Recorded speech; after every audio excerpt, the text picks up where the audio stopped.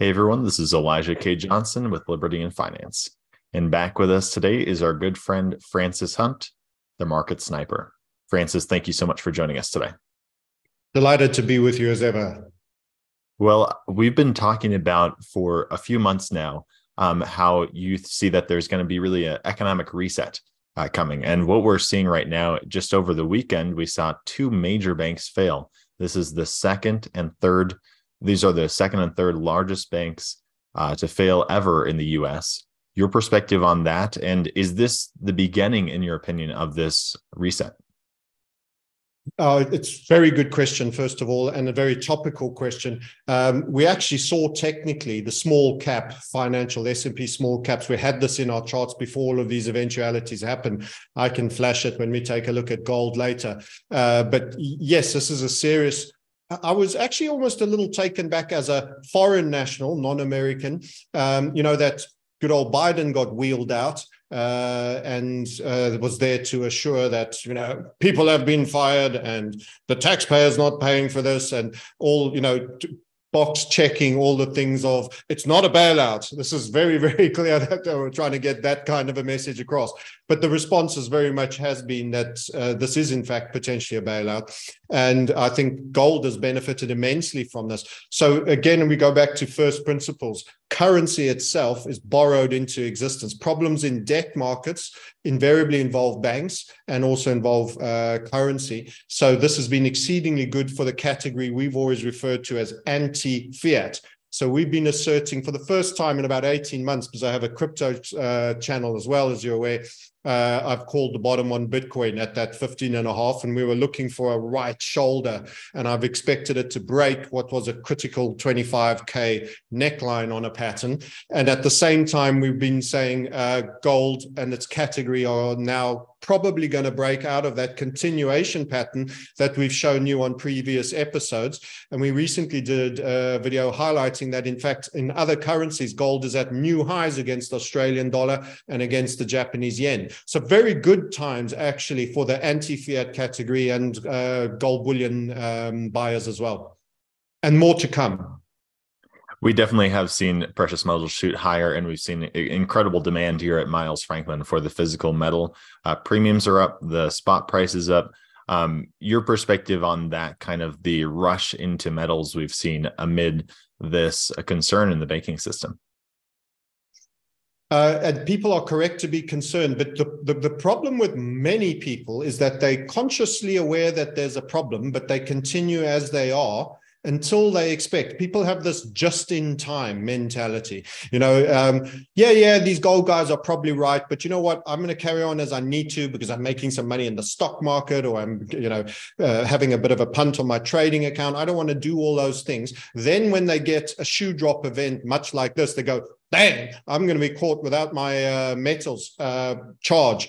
And I think this is coming from someone who prides himself as a macro technician, who sees charting as very, very useful for timing on any time frame, big time frames and small, that you just can't even risk being slightly wrong on not holding metals because of the delays in both ordering, premiums, supply chain, delivery, and various other things.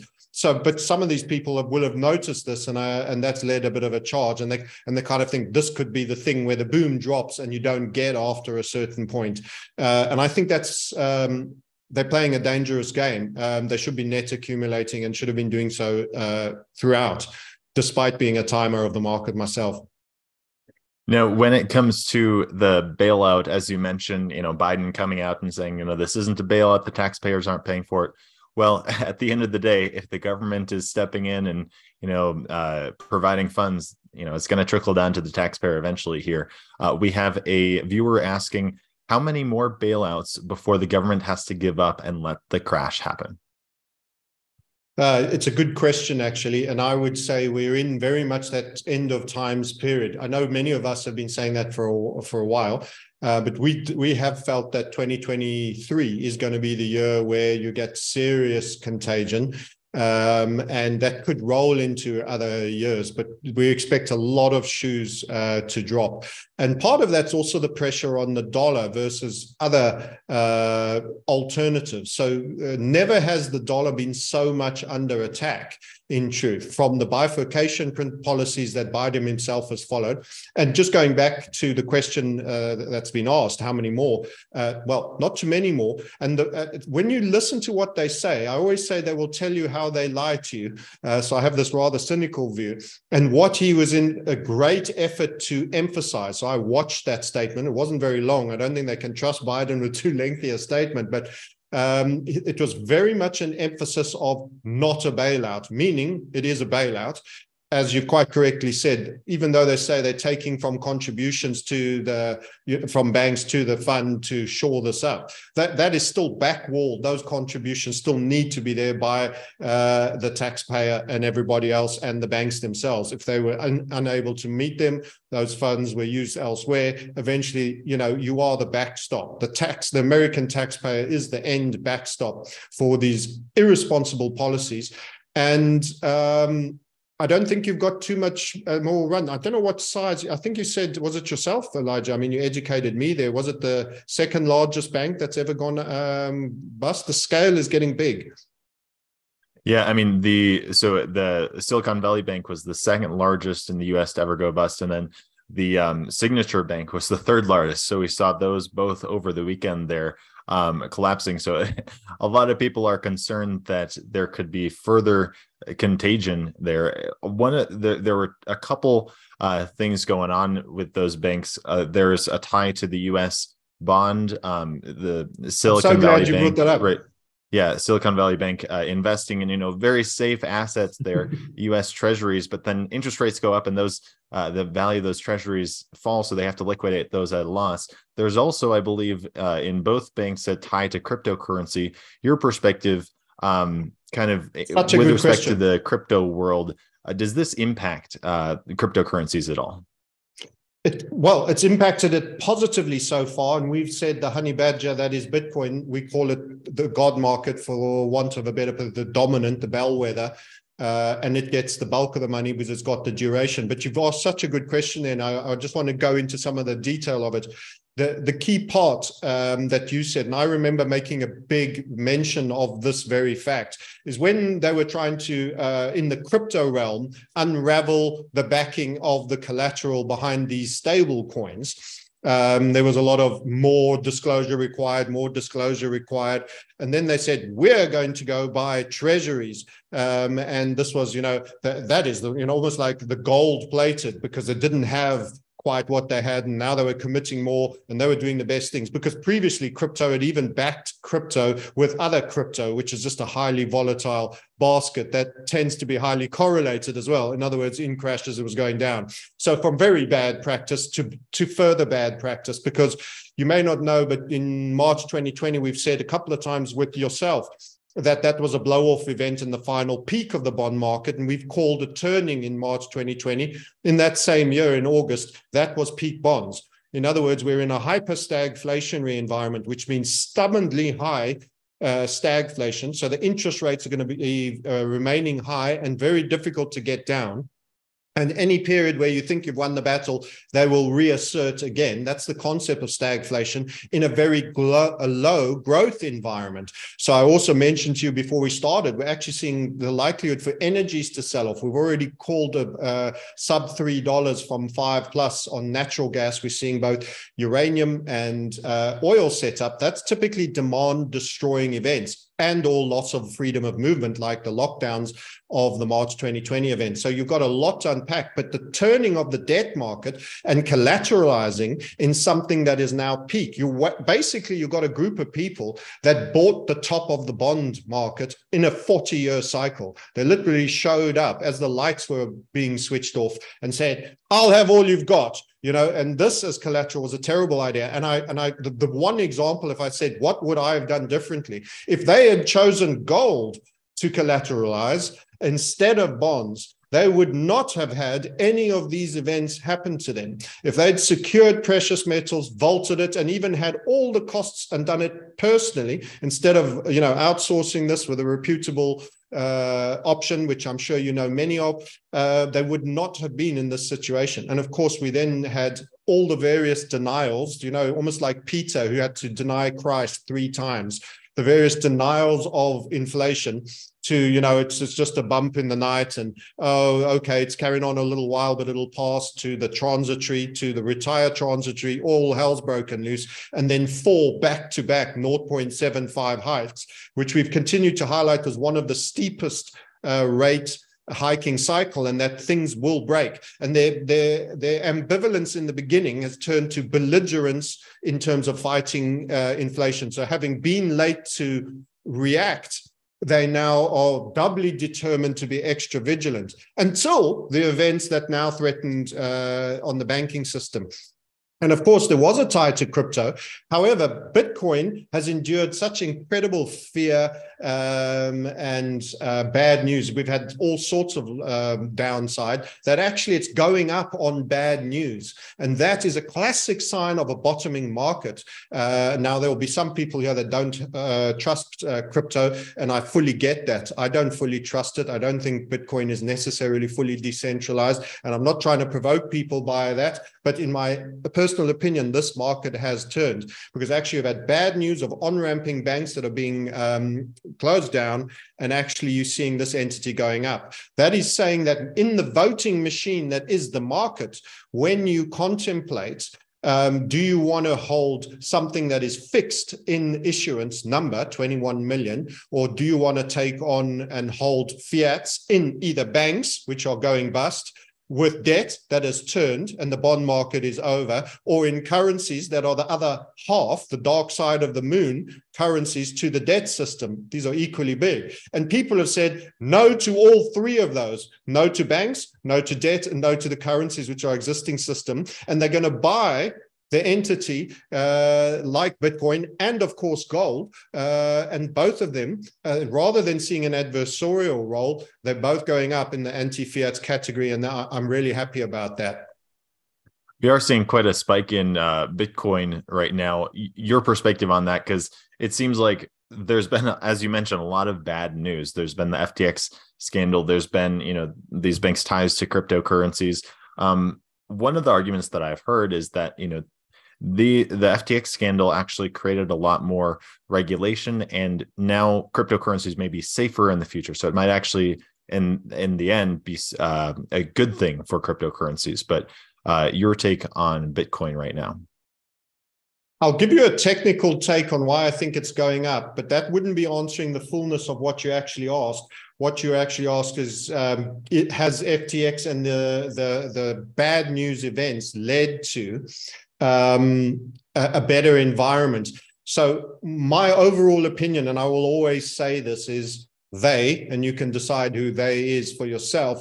It's not for me to project on you, but they will never let you have your own money. So from either inception or very soon after inception, for me, I think large parts of Bitcoin has been taken under control by whoever the people that control money in the world, whoever you assign that to is there. The whole game of power, the great quote by Rothschild about "I care not who makes the laws if I control the issuance of money," is the key thing. That would be the ultimate power that would make you uncontrollable if you minted your own money. And this is why we are natural gold, precious metals, truth seekers, libertarians. And the one thing they had to capture first when they created Bitcoin is they created, for me, I think, a myth.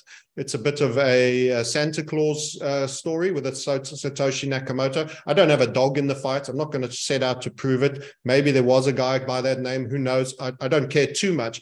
But the whole notion of this very benevolent founder that created all this wealth, did all this work, and disappeared into the ether, not to be seen again, and gifted this great thing. It doesn't sound very much like it. When you look into the NSA in 1996, where they had a similar gold money. You've also got to remember the e-gold, how they closed that gentleman down, who actually was not doing anything fraudulent. He actually had the metals for every e-dollar he issued against secured gold. They come down hard on things they don't control. So we are in a control mechanism. You've got to be in their money system. So Bitcoin for me is is no doubt controlled. However, they need to officially control it at the headline level. And for now, they've pretended that it's this Wild West that they have no jurisdiction over. And now they seek to gain that. And you see, because the adults aren't in the room, someone's stolen your money at FTX. Well, unfortunately, regulation didn't stop Bernie Madoff. It hasn't stopped Corzine of MF Global. It hasn't stopped a lot of things. In fact, it makes doing business transactionally harder. It makes it more expensive. It gives surveillance and regulatory control to a group of bodies that I don't think that have your best interests at heart. Crooks will crook, and they'll crook in any industry. And to some extent, the likes of Mashinsky and SBF look like a certain profile of crooks that were almost set up there to herd the sheep into that regulatory abattoir. So it almost seems as if it was gamified. So I don't see FTX's events as being positive. I don't see the regulation as being positive. I'd prefer to be out in the frontier as a libertarian, a cowboy. I'm speaking to a man in America, you know, how the West was won. Generally, it was better days back then, and you paid a lot less tax, and people left you alone a lot more for want of getting a bullet if they didn't. So, but I'm going to show you the chart and give you a technical response as to why Bitcoin will be interesting to build further on that. I do think it's going to be allowed to go up for a while. My one big long-term concern is for how long? Because when the central bank digital currencies come, the one great quote that I take to be truth is, competition is sin. They are not true capitalists. The people that I'm referring to, in my opinion, are not true capitalists. They don't want competition of service long term. They want a variety of different brands that they all control. I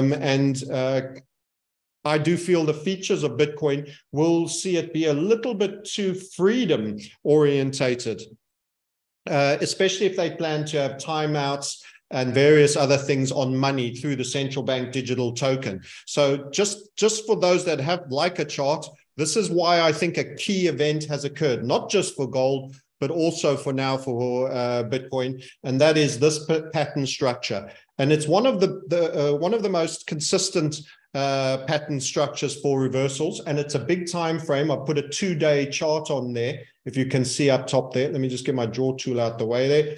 And it is inverted head and shoulder. It is basically the opposite of a normal head and shoulder, which is usually a cyclical top. When you get the corollary, it's usually a cyclical bottom.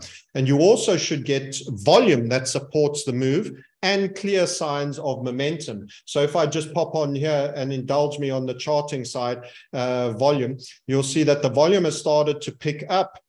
You get capitulative final volume in the selling. We came in really hard on the 25,000. 25,000, law of round numbers, by the way. So you also got to remember that there's a derivative market on Bitcoin, and strike prices are usually at round numbers. A key round number for this price point is 1/4 of the way to 100,000, $25,000. And that is then your left shoulder. We were actually involved warning people not to chase in. This is the first time I've reverted quite high conviction bull on any level for the last 18 months, almost 2 years on Bitcoin. We warn people, don't get giddy here. You're likely to get sold out on that rising wedge. That was the first failure to get back above 25K. You've then made this larger head. You came back up recently, and we warn people in a YouTube, there's likely to be a little bit of a spill first before you go. So we were forward scenario casting that this event would occur. And we say the final confirmation of a triggering event is an impulsive break of the 25,000 level. And that has absolutely happened. And before it, we also showed that you were a little bit broadening and there needed to be a further sell-off. So in our video, we said there's going to be an opportunity to buy at the key 20K. And the reason this was an interesting level is that it was the legacy high of 2017. You see, I have two blue lines, the 20,000 and the legacy high of 19,800, whatever it was, dollars. And we broke through that basing ascending grind line. So there was a megaphone on a bull pole. And that's where we've come. So this is a key event. And note the momentum as well, Elijah. This is a real snapback. So you smashed down hard, you went up slowly, but now you've gone down fairly firmly, but you've come back even harder and on growing volume. But a lot of people are so battered in the crypto space, they haven't yet realized it. And that means it's still fairly early doors. And that's good for gold too, because they move as a category. That's very interesting how they move it as a category sometimes. I did want to ask you about cryptocurrency kind of in this new system we've talked about.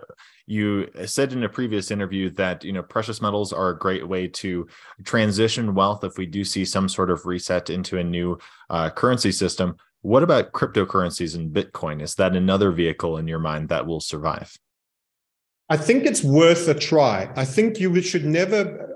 one of my favorite sayings when people were also, particularly in the crypto space, saying, I'm 99% all in, as if this was a virtue of the extent of their conviction and their manliness.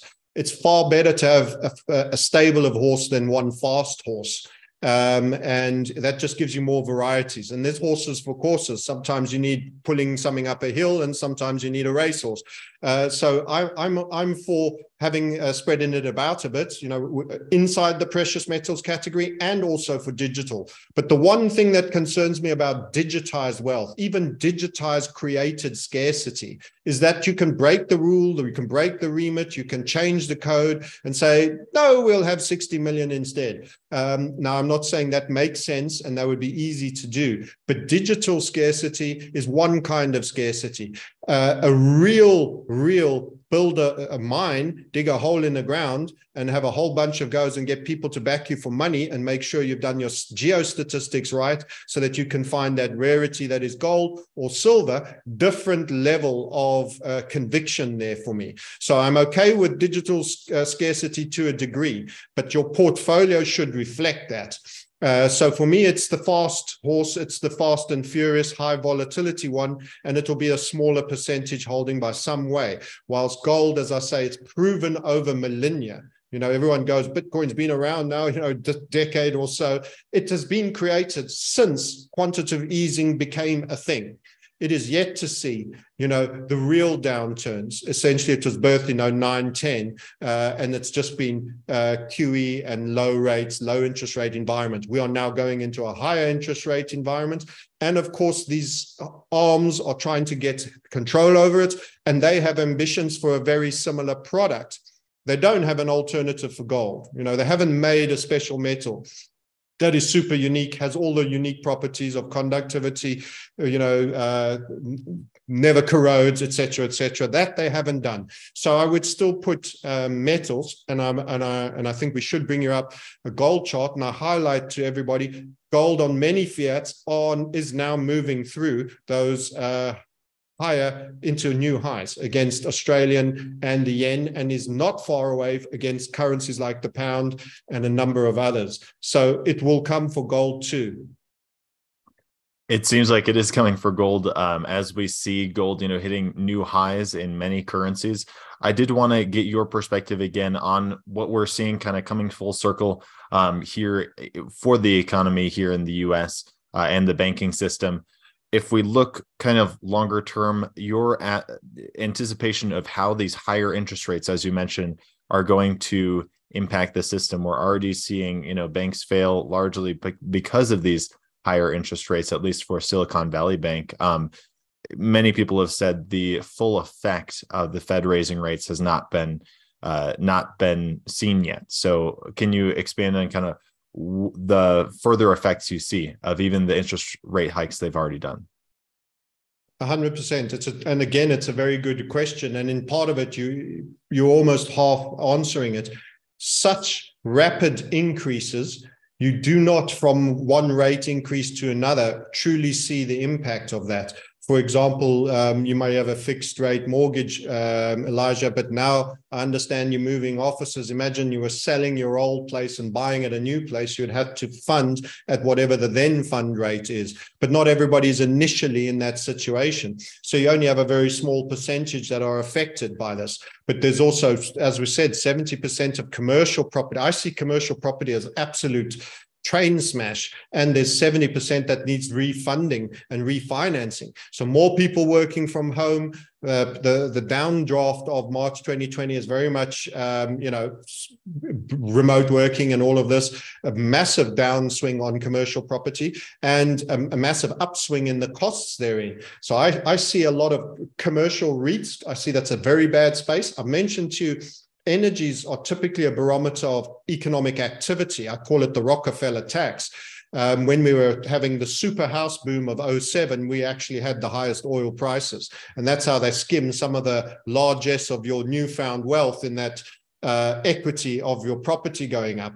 And when we are really squeezed and the consumer is really squeezed, that oil price drops significantly down. So it's in plastics, packaging, and everything. So by being bearish in the energies, which included uranium and, as I say, natural gas already substantially down, and actually coincidentally, because they're all in dollars, being bullish Bitcoin and gold, we actually have this segmentization of currency alternative money, and gold is real money, and Bitcoin is, as far as it can be, digital gold. In that sense, we're seeing this category do rather well. The only other thing that's going up, I'm afraid, Elijah, is the military industrial complex when I look at their equities there. So I don't think this downturn in oil is because of sudden peace in Russia and Ukraine. So I'm trying to guess, I'm making technical conclusions and trying to guess what the news would be, because this is kind of what happened with the events of March 2020. I thought, what's killing cruise liners that's also killing the oil price? Because surely that's one of its biggest costs. And then we got the answer, it was a pandemic. And in this event, I'm looking, and it seems the military industrial complex is one of the rare hotspots to go up, and we're seeing energies down. So that points to consumer and retail-based real recession, I would argue, potentially depression. And that can trickle through losses through banks. It could point to stock market revaluations to the downside. We've got a very strong valued equity market. I've been making the case that per capita and by GDP of market cap, total market cap of all the major stock exchanges, America carries a massive weight of equity in stock markets. At a point that the peak, the bell curve boomer is now pivoted into retirement. So, you're getting, those guys are now wanting to sell stocks, downgrade homes, fund Medicaid and medical events, and are less prone to expenditure, are not earning, are less prone to paying taxation, and are now in their retirement years. So demographically, everything is pointing to a downdraft. And this is part of the stagflation. It's going to be stubbornly difficult to get economic growth, and it's going to be stubbornly high on the inflation. So you're getting the inverse Goldilocks effect that the Greenspan era alleged to bequest you as a gift. And I'm afraid that you can't have the brightest sunny days without a dark night.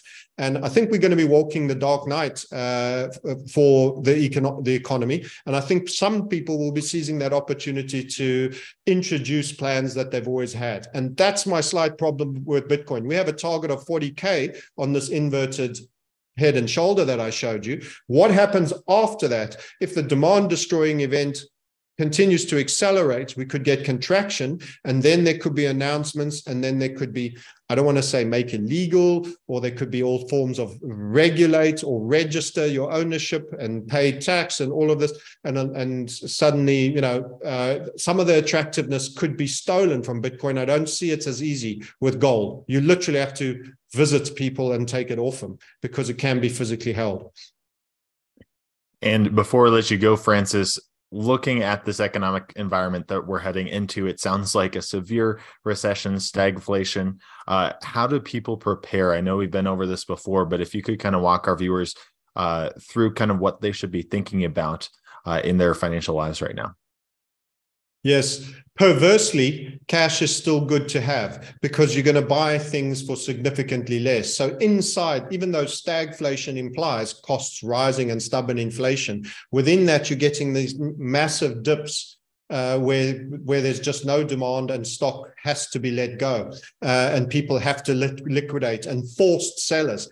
This is the tide going out and people being caught naked. And those that are over leveraged are going to be flushed out, and you're going to get ridiculous prices. So actually, when there's blood in the street, there's also opportunity. Somebody else's blood, unfortunately, is your opportunity. So to buy a property after a major demand destroying event, say March 2020 during the COVID events, or 2009, for example, post subprime, actually was an incredible opportunity to actually pick out. So having cash to exploit that, and of course certain equities. So if uranium comes off, et cetera, or oil shares again dip again, there's going to be real opportunity. So the volatility hurts those that are leveraged and doesn't hurt the patient that are under leveraged and have cash resources. So I'd say one of the best things you should have, and I'm preaching to the converted in terms of gold, so I don't need to mention that, I'm sure, gold and silver, but